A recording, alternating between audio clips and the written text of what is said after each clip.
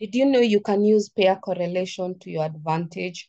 This lesson 21, as we are doing Nzdchf analysis, I want to show you how you can do pair correlation to your advantage. For those who are new here, my name is Esther Mofri. I'm a trainer. I will train you Forex until you make those profits. Now, you might not even understand what correlation is. You might not even be aware the term correlation. The term correlation simply means something that is something that is relating to something. So correlation is something that is relating to something. So there are some pairs that if you know they are buying, they will help you to know a certain pair is buying. For instance, if let's say today you know for sure GBP/USD is a buy. If you know GBP is a buy, do you know Euro/USD also is a buy? So the correlation of GBP/USD and Euro/USD, it can be either 90% or 85%, but mostly when the pound is saying it will buy, of course, Euro/USD will buy. And of course, what else will buy? AUD/USD. Why do you think all these pair will buy when they have said they will buy? It's because they have the same quote. So you can see GBP/USD has the same quote, which is USD, and the rest has USD as the quote.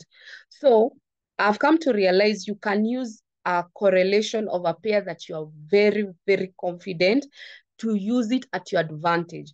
For instance, this month, I'm not supporting CHF.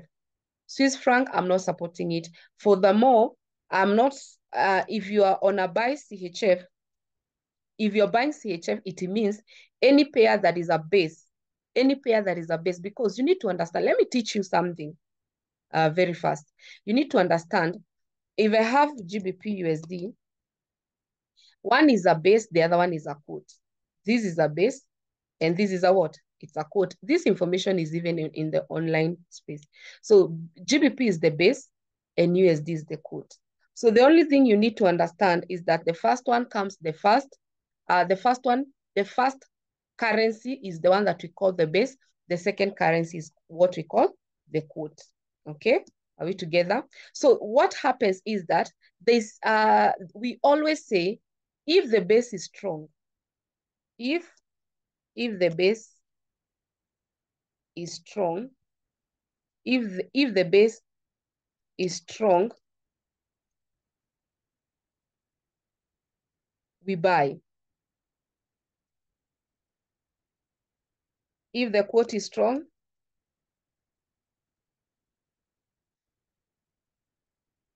we do what? We sell. So if the base is strong, we buy. If the quote is strong, we do what? We sell. Now you need to understand, when you're talking of CHF, for me, I don't want to buy it. So anything like CHF JPY, if I get CHF JPY, what is the base? CHF is the base. So if I have CHF JPY, the question is, what is the base and what is the quote? CHF is the base and JPY is the quote. If I get USD CHF, which one is the base, which one is the quote? So in this case, CHF here is the base in that pair, but here, CHF becomes the quote. So if you're supporting CHF to be strong, you will come and buy CHF JPY. Here we will do what? We'll buy. And here we will not buy here now. We will sell. Why? Because you're following this. So if the base is strong, we buy. If the quote is strong, we sell. So if you know for sure CHF is stronger, you are going to support CHF. Any quote, any pair that has the CHF as the base, you'll be buying it. You see? And any quote that has the quote as CHF, will be selling it.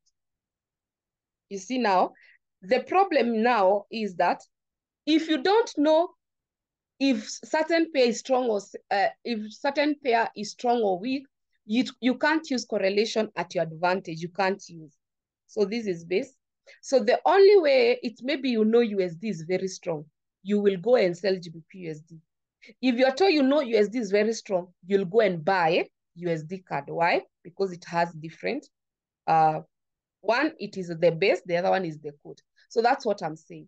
So you need to understand that if CHF I know is a stronger currency rate at now, I will do what? I will go and buy CHF JPY. If I know CHF is still strong, I'll go and sell. Now I have an understanding CHF is not strong. So I'm avoiding to sell USD CHF because I'm aware. And what is making me have this aware is because Euro CHF, that's what I'm saying you can use pairs to even elaborate for you. Euro CHF, if we check on the monthly, it has confirmed a buy. So we need to ask, if we are buying, who is control? Base is strong. If we buy, base is strong. So in this case, Euro is stronger than CHF. If I go and take another pair, which is different, AUD CHF, on the monthly, again, AUD is stronger. Why? Because it has a double bottom and it is buying. So a double bottom makes AUD stronger. So in this case, AUD CHF stronger, Euro CHF stronger. So what is communication, or what is the hands up I'm getting about CHF, guys?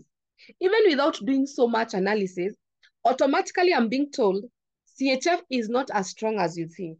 Why? Because two different pairs have identified a long-term trade.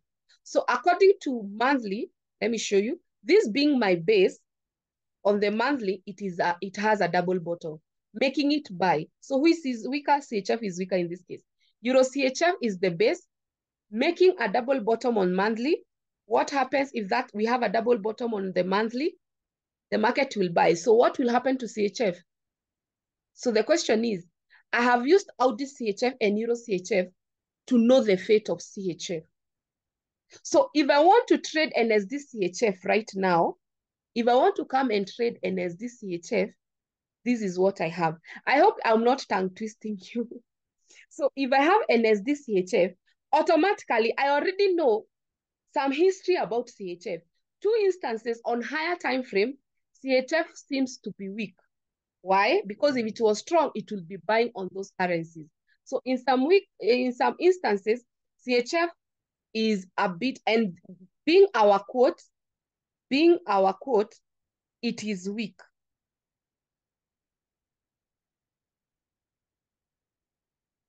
So it is weak. Why is it weak? Because I have noticed two pairs making it weak. So at the end of the day, I am just seeing technical analysis on CHF. Euro CHF is a buy. Audi CHF is a buy. Why is CHF losing power? So when I come to NSD CHF, I am already aware of CHF is weak.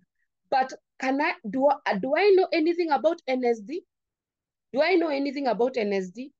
So if I check NSD USD, if right now I go and check NSD USD on the daily time frame, NSD USD on the daily time frame, on the monthly time frame, on the weekly time frame, guess what?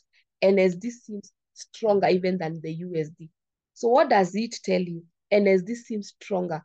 So NSD being the base, and the USD being the quote, and we know from the chart, NSD USD has a what? NSD USD has a double bottom on the daily. So at the end of the day, NSD for me seems to have more power than USD. So that's how you use correlation to your favor. So when I come to both of them now, NSD CHF, I know NSD USD, the way it's behaving, NSD is the base, and I have a double bottom, making it buy. So if the base is buying, who is stronger? NSD is strong than USD. Now I come to NSD CHF. I already know NSD is stronger. NSD is stronger than CAD. So the information of NSD is stronger. If I go to NSD JPY, NSD is stronger. So NSD pairs, they are portraying NSD being stronger. So when I come to trade NSD CHF, I have information of CHF and I have information on NSD. So if I go to NSD CHF on the monthly, I want to see what is happening. And that's what we are here to do. So I want to show you how to analyze simply. So the first thing we need to understand is that the market structure since last year, since 2 years ago, 2021, the market has been going down. And then it has reached a very strong support area. And what happened? CHF was very strong until they broke. They broke that strong support. But the question is this a real breakout or is it a fake out? Is it a false break? So what kind of a break is that? Is it false or real? So you can't know until the next candle. So we can't tell. Once the break happened, we didn't know, is this real? Is it fake? And then guess what we got? Previously, because we look at the market structure, number two, now we check at the previous candle, the price action. We check at the previous candle, we have a bullish angle. Now, who is getting supported? If there's bulls, if the market is bullish and it's NSD, buying NSD, so NSD is being supported. So what happens is that CHF is losing more power. So I understand that NSD, CHF, even from the monthly perspective, buyers are just starting to come in, but I don't have enough evidence. So what do? I go to the weekly time frame. So if I go to the weekly time frame, I notice I had some resistance area and I got the resistance break. So this is my first evidence that buyers are very strong up to their breaking resistance. So here I have a resistance that has been broken. So this is my first evidence that the market, the buyers, NSD is stronger. So that resistance has been broken, you see? So I still don't have a confirmation yet. I go to daily time frame. I want to show you how you analyze. I go to daily time frame and the market is still selling and I'm wondering what is happening. And I'm thinking, what could the market make this market sell? The only thing that is making this market sell is this double top, the possible double top. And guys, if you now, I think I have now convinced you that market double tops and double bottoms is the way to go. Why? Because if you had seen this double top, you would have been closing out profits.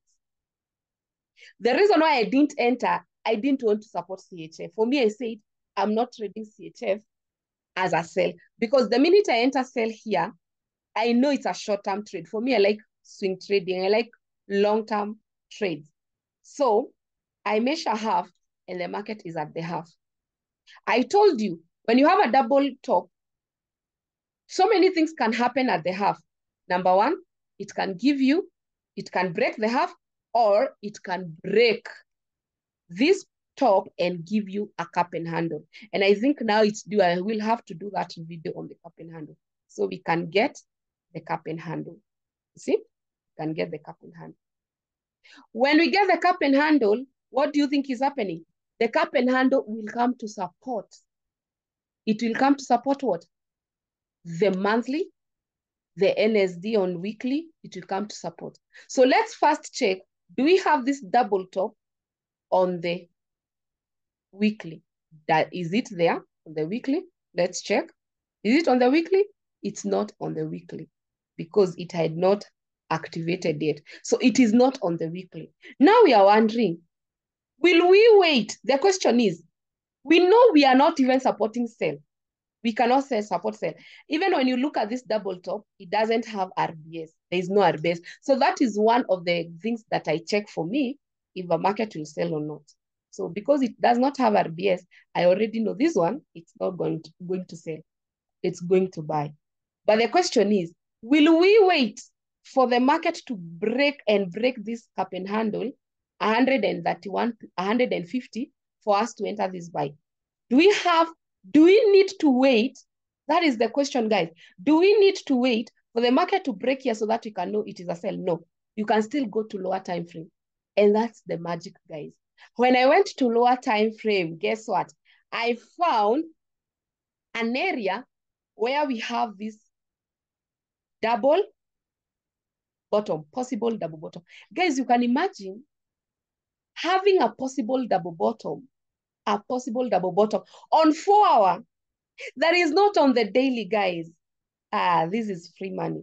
So I have a possible double bottom on 4 hour, and we will check with you if it is available on the daily. So you notice this double bottom is the one that will give us now a hands up of how to trade according to how monthly has been telling us. So Nzdchf, add it in your watch list. Can you see double bottom on the daily? Now Nzdchf, the perfect time frame to trade Nzdchf is 4 hour. You can't say it's monthly. You can't say it's weekly. I told you, the only time you know perfect time frame to trade is when one pattern is available on the 4 hour. So what we do is that I remove everything and I start afresh. Why? 4 hour has captured my interest. So I have that neckline. I have this double bottom. I can't believe it. Guys, we will watch this double bottom give us entry. We will trade together. I can't wait for you guys to make money. Imagine learning and making money. So, like that.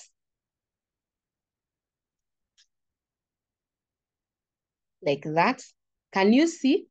This double bottom has RBS confirmed. It has RBS that it has confirmed. So the RBS is telling us not only going to have, but it will be even going to the neckline. So once you enter this trade, have patience, have patience. So we have the neckline, we have the half, we have everything. We have the neckline half, we have the possible double bottom. The only thing now it's remaining is CRB, current resistance break. Current resistance break. So guys, I want us to observe. You see, there's no way we can enter this trade without having a current resistance break. So it's us to monitor this trade. We monitor CRB. So we are waiting for a green red, we get a current resistance, then we wait for it to break. And this market, it's gonna buy up to that area. So this is just to tell you guys that anytime you analyze, it involves a lot of things. We have started with correlation of pairs. We have certain that NSD can be more powerful than CHF. And we will be watching. I will be here watching with you guys. So add NSD CHF and let's us watch it together. All the best, guys, and I love you.